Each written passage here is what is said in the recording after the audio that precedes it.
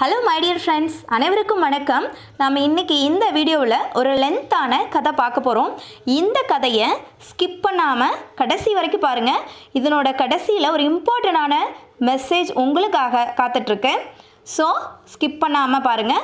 இந்த வீடியோ உங்களுக்கு பிடிச்சிருந்தா லைக் பண்ணுங்கள், ஷேர் பண்ணுங்கள், சப்ஸ்கிரைப் பண்ணுங்கள். ஒரு ஊரில் கண்ணு தெரியாத ஒரு தாய் தன்னோட மகனோட வாழ்ந்து வந்தாங்க. அந்த மகனோட பேர் ரிஷி. சின்ன வயசுலேயே தன்னுடைய தந்தை இழந்தவர். ரிஷியோட தாயார் அக்கம் பக்கத்து வீட்டுக்கு சென்று வீட்டு வேலை செஞ்சு தான் தன்னோட மகனை பள்ளிக்கூடத்துக்கு அனுப்பி படிக்க வச்சாங்க. ஒரு நாள் பள்ளியில் விளையாட்டு போட்டி நடைபெற்றது. அதில் ரிஷி ஓட்டப்பந்தயத்தில் கலந்துக்கிட்டு முதலிடம் பரிசு பெற்றான். அதற்கான பரிசளிப்பு விழாவிற்கு உன்னோட தாயை அழைச்சிட்டு வான்னு பள்ளி முதல்வர் ரிஷியிடம் சொல்கிறாங்க. ஆனால் ரிஷியோ தன்னோட தாய்கிட்ட போட்டியில் கலந்துக்கிட்டதோ பரிசு பெற்றதை பற்றியோ எதுவுமே கூறலை. ரிஷியின் தாயாரை பள்ளி முதல்வர் மார்க்கெட்டில் பார்த்து, உங்களோட மகன் ஓட்டப்பந்தயத்தில் முதல் பரிசு வாங்கியிருக்கான், நாளை அதற்கான பரிசளிப்பு விழா நடக்க இருக்குது, ஸோ நீங்கள் கண்டிப்பாக வந்து அதில் கலந்துக்கணும்னு சொல்கிறாரு. அதற்கு அவங்க தாயாரும் சரி நான் வர்றேன்னு சொல்லிட்டு வீட்டுக்கு போகிறாங்க. ரிஷியோட தாயார் வீட்டுக்கு போனவுடனே ரிஷிக்கிட்ட கேட்குறாங்க, ஏன் என்னிடம் வந்து நீ விளையாட்டு போட்டியில் ப்ரைஸ் வாங்கினதை பற்றி என்கிட்ட சொல்லலைன்னு கேட்குறாங்க. அதற்கு ரிஷி நான் மறந்துட்டேம்மா என்று பதிலளித்தான். மீண்டும் அவன் பள்ளிக்கூடத்தில் பயிலும் மாணவர்கள், நீ வந்து குருடியோட மகன், கண்ணு தெரியாத உங்கள் அம்மா தானே உன்னை படிக்க வைக்கிறாங்க அப்படின்னு சொல்லி என்னை கிண்டல் அடிக்கிறாங்கன்னு சொல்லி ரொம்ப வருத்தப்பட்டான். வருத்தப்பட்டதோடு மட்டும் இல்லாமல் அவனோட தாய்கிட்ட என்ன சொன்னான்னா, இனிமேல் தயவு செஞ்சு நீங்கள் எங்கள் பள்ளிக்கூடத்துக்கு வராதீங்க அப்படின்னு சொல்லிவிட்டு அந்த இடத்த விட்டு போயிடுறான். அப்போ அந்த தாயோட மனசு ரொம்ப வேதனை அடைஞ்சிச்சு. நாட்கள் உருண்டு ஓடின. ரிஷி கல்லூரி படிப்பை முடித்துட்டு ஒரு தனியார் கம்பெனியில் மேனேஜராக பணியமைந்தானான். எங்கே அப்படின்னா சென்னையில் ஒரு கம்பெனியில் வேலைக்கு சென்றான். தன் தாயிடம் இனிமேல் இங்கே நான் வரவே மாட்டேன், தங்கவே மாட்டேன் அப்படின்னு சொல்லிவிட்டு சென்னையிலேயே தங்க போகிறேன்னு சொல்லிவிட்டு கிளம்ப ஆரம்பித்தான். அப்போ அந்த தாய், நான் தனியாக வயசான காலத்தில் மிகவும் வேதனையுடன் நான் இங்கே இருக்கணும்ப்பா, ஸோ தயவு செஞ்சு என்னையும் கூட கூட்டிகிட்டு போன்னு ரொம்ப கெஞ்சி கேட்டாங்க. ஆனால் ரிஷி அதை காதில் வாங்கிக்கவே இல்லை.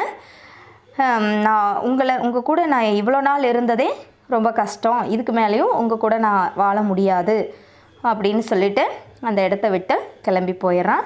அதுக்கப்புறம் அவங்ககிட்ட இருந்து எந்த ஒரு கடிதமும் வரலை. அவனும் வந்து அவங்க அம்மாவை பார்க்கலை. இதனால் உடஞ்சி போன அவங்க அம்மா அந்த ஊரை விட்டு வேறொரு ஊருக்கு சென்று வேறொரு ஊருக்கு போகிறாங்க. அங்கே ஒரு பணக்கார வீட்டு வேலைக்கு போகிறாங்க. அந்த வீட்டில் கணவன் மனைவி 2 பேர் மட்டும்தான். அதில் கணவன் வெளியூரில் வேலை செய்கிறதுனால அந்த மனைவி இந்த அம்மாவை தன் கூடையே வச்சு சமையல் வேலையும் துணைக்கு இருக்கட்டும்னு சொல்லி வச்சுக்கிறாங்க. ஒரு நாள் அந்த வீட்டு எஜமானரும் வந்தார். அவர் மனைவி அவருக்கு சமையலை பரிமாறினாங்க. அப்போ சாப்பிட்டுட்டு இருக்கும்போது, இந்த சமையல் எங்கேயோ சாப்பிட்ட மாதிரி இருக்கே அப்படின்னு சொல்லிட்டு, இந்த சமையல் யார் செய்தது அப்படின்னு அவர் கேட்டான். அதுக்கு அந்த மனைவி, நம்ம வீட்டு வேலைக்காரி தான் இதை செஞ்சாங்க அப்படின்னு சொல்கிறாங்க. ஸோ உடனே அவனுடைய மனைவி அந்த வேலைக்காரியும் அழைத்து இவங்க தான் அவங்கன்னு சொல்லிடுறாங்க. அப்போவும் அந்த எஜமான், இந்த குருடியவா வெளியே போக சொல், இவங்களை முதல்ல வெளியில் போக சொல்லு அப்படின்னு கோபமாக சொல்லிவிட்டு அந்த இடத்த விட்டு போயிடுறான். இந்த பெண்மணிக்கு எதுவுமே புரியல. அதாவது அந்த எஜமானரின் மனைவிக்கு என்ன நடப்பது என்றே புரியவில்லை. உடனே அந்த குருடி தாயும் அந்த இடத்தை விட்டு நகர்ந்து போயிடுறாங்க. அந்த இடத்துல அந்த எஜமான வந்தவர் ரிஷி, அங்கே வேலை செஞ்சிட்டு இருந்த வேலைக்காரியாக இருந்தது அவனுடைய தாய். ரிஷியின் மனைவிக்கு அவளை என்ன சொல்லி ஆறுதல் சொல்கிற அளவுக்கு எதுவுமே தெரியல. ஸோ இருந்தாலும் அந்த இடத்துல என்ன நடந்ததுங்கிறத அவங்க புரிஞ்சுக்கிட்டாங்க. ஸோ அந்த தாய் அந்த இடத்த விட்டு போயிடுறாங்க. இதுக்கு மேலே நம்ம இங்கே இருக்கக்கூடாதுன்னு அந்த இடத்த விட்டு போயிடுறாங்க. பல நாட்கள் கடந்து போச்சு. ரிஷிக்கு ஒரு ஃபோன் வந்துச்சு. அந்த ஃபோனில் என்ன சொன்னாங்க அப்படின்னா, தன்னோட தாய் உயிர் பிரிந்துருச்சு, அந்த இறுதிச் சடங்கில் வந்து கலந்துக்கணும்னு சொல்லி ஃபோன் வருது.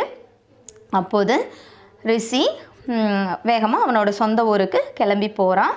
அப்போ அங்கே போயிருக்கும்போது ரிஷிக்கிட்ட ஒருத்தர் வந்து கடிதத்தை கொடுக்குறாரு. ஒரு கடிதத்தை கொடுத்து, இதை உங்கள் அம்மா சாவறதுக்கு முன்னாடி என்கிட்ட கொடுத்தாங்க, ஒருவேளை என் மகன் வந்தால் இந்த கடிதத்தை அவன்கிட்ட கொடுங்க, அப்படி அவன் வரலைன்னா இந்த கடிதத்தை கிழிச்சு போட்டுருங்கன்னு சொன்னாங்கப்பா அப்படின்னு சொல்லிட்டு அந்த கடிதத்தை ரிஷியிடம் கொடுத்தாங்க. ரிஷி அதை வாங்கி படிக்கிறான்.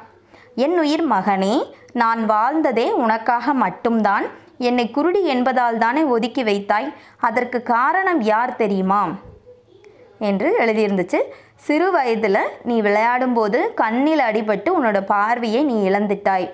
வேறு கண்கள் உனக்கு தேவைப்பட்டது. அப்போது நான் யோசித்தேன், இதற்கு மேல் எனக்கு என்ன தேவை கண்களுக்கு? நீ உனக்கு தானே கண்கள் தேவை என்று என்னுடைய கண்களைத்தான் உனக்கு தந்தேன் என்று எழுதியிருந்தது. அந்த கடிதத்தில் எழுதியிருந்தது. ஸோ இதை படித்த ரிஷி தன் தவறை உணர்ந்து தன் தாயை கட்டி அழுதான். என் உயிர் தோழர்களே, உயிரோடு இருக்கும் காலத்தில் கவனிக்காமல் இறந்த பின் அழுதது என்ன புண்ணியம்? இந்த ரிஷி போல், இந்த குருட்டுத்தாய் போல் எத்தனை பேர் இந்த சமூகத்தில் பெற்றோரிடம் மனமிட்டு பேசாமலும் உங்கள் கருத்துக்களை புரிய வைக்காமலும் அவர்களுடன் சந்தோஷமாக இருக்காமலும் எத்தனை பெற்றோர்கள் முதியோர் இல்லம் நோக்கி அனுப்பி வைக்கிறோம். படித்தும் முட்டாளாக இருக்கும் நம் இனத்தை நாம் எப்போது மாற்றிக்கொள்வது? இனிமேலாவது பெற்றோரிடம் மனமிட்டு பேசுங்கள், உங்கள் கருத்துக்களை புரிய வையுங்கள், அவர்களுடன் சந்தோஷமாக இருங்கள். மீண்டும் அடுத்த பதிவில் சந்திப்போம். வாழ்க வளமுடன்.